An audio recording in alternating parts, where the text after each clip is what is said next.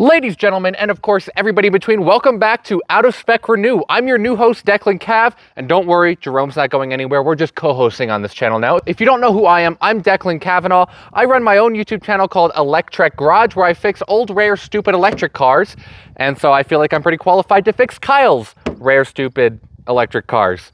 And so today we're going to be looking at the first project that we're going to be working on, which is this 2000 RAV4 EV. This is an electric car made by Toyota in 2000. Yes, Toyota made this. It's not an EV conversion or anything like that. They made just under 1,500 of them from 97 to 2002.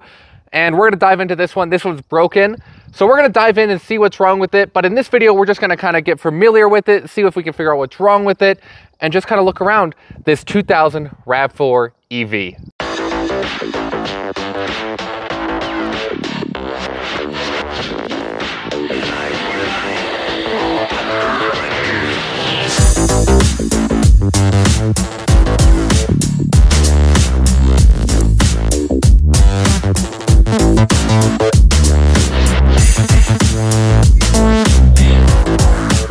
The Toyota RAV4 EV started where a lot of other EVs of the time started, with the California Clean Air Act.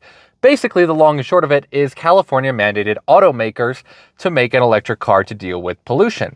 So Toyota took their gas-powered RAV4 and they put in an electronic drivetrain. The specs of this car are a little bit lackluster. The motor is only 50 kilowatts with 190 newton meters of torque. The battery pack is a 27.4 kilowatt hour nickel metal hydride pack from Panasonic, which gives it an EPA estimated range of 95 miles. This can go highway speeds with a governed top speed of 85 miles per hour and a 0 to 60 time of 18 seconds. Yeah, it's not very fast. You're not going to be winning any races, but there's no but. It's not a very performance vehicle. The RAV4 EV came long before the J7072 standard was established, and so it kind of had to get creative with how it charged. So the way Toyota decided to do the charging was with this. This is a magnet charger, and this is the paddle for a magnet charger. And the way this works is with inductive charging. So kind of like how your wireless charging on your phone might work. So there's no metal-to-metal contact. So you pop down your charge door on your front hood with a button inside the car. You take your paddle, shove it in there, and this car will charge at 6.6 kilowatts. Not very fast, there was no DC fast charging, but hey, that's how you had to charge it. Despite being a California compliance car, this car still has some pretty nice features. It comes with AC and heating, along with heated seats for both the driver and passenger, which is a little weird in this car. It has a charge controller, which is basically so you can decide when to start and stop charging. You got an AM and FM radio with CDs, so you know you're getting fancy there. And that's really all the features you get in here.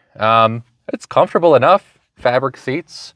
Good headroom. I mean, everything you'd expect out of a RAV4, just now it's electric. Well, some of the prototypes of the RAV4 EV came in the 2-door option.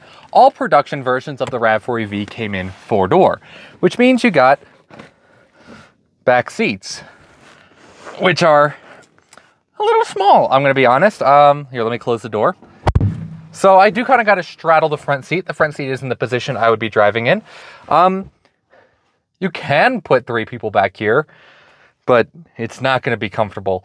Even with just me back here, it's almost not enough room. These back seats are pretty small. While this is an SUV, it does have a pretty short wheelbase, but it's doable. 4 people is a realistic number to fit in this car. Any more than that and you're pushing it. While this car does have pretty lacking space in the back seats, one place where it does not lack size is in the trunk. Just like the gas-powered RAV4, you just got one big door. And there is a huge amount of space back here. The load lip is really low, so I mean, this is maybe 1.5 feet off the ground, and there is just a ton of space back here, not to mention that these seats can both fold down and be removed. So there is plenty of storage. This car is very utilitarian. Unlike the gas version, you might have noticed, this car does not have the spare tire mounted on the rear door. I don't know why that is, but you do still get a spare. It's just mounted under the car now instead. Don't know why they did that. Under the hood of the car, you won't find a frunk, unsurprisingly. But what you do have is this big cover. And this entire box is what's called in the community the suitcase. And it's basically a big waterproof box that holds all the electronics. And here on it says, do not remove these covers and or connectors. I'm gonna though. Oh boy, look at this fun stuff. Okay, so I don't 100% know what's going on under here, but let's take some guesses. EV control, you can tell because it says EV control on it. Controller. Okay.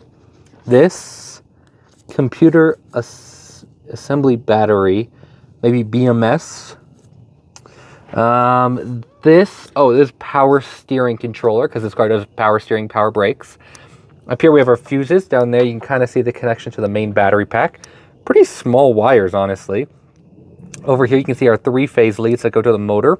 And you can kind of see the 3-phase generator thing down here.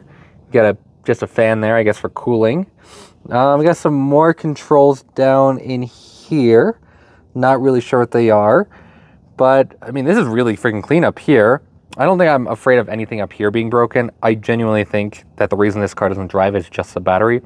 And I'll explain why in a second. But, this looks great. This is cool. I'm going to put the top back on now and pretend I didn't open it. Now I want to show off why I think the battery in this car is dunzo. So I put a new 12 volt in the car. We got our Toyota key, no buttons on it. Just a normal ignition. It'll beep at me a little bit here.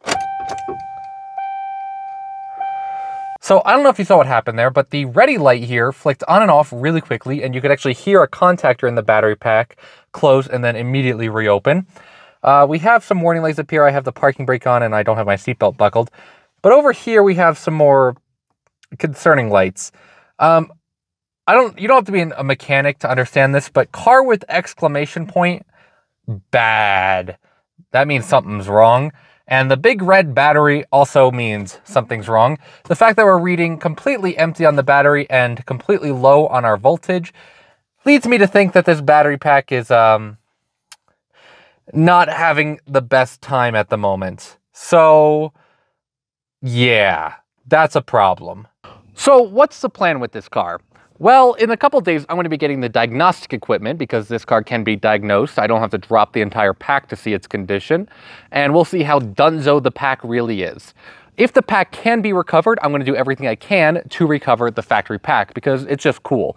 But Panasonic doesn't make the cells and haven't made these cells for a long time, so I can't really get replacement parts for this thing. So if the pack is completely dunzo, I'm gonna have to talk to Kyle. This isn't my car, it's his car. We'll decide the next steps. If I get my way, I would love to put some Tesla packs in here, extend the range, make it a little bit cooler. But yeah, we'll see. If the pack can be recovered though, I want to recover it. That's going to be it for this episode. If you enjoyed, please consider subscribing, leaving a like, and leaving a comment. It means a lot to me. If you like this kind of content, you can go check out my channel, Electrek Garage. Link will be in the description below. And yeah, I hope you guys enjoyed, and I'll see you all in the next video. Love ya.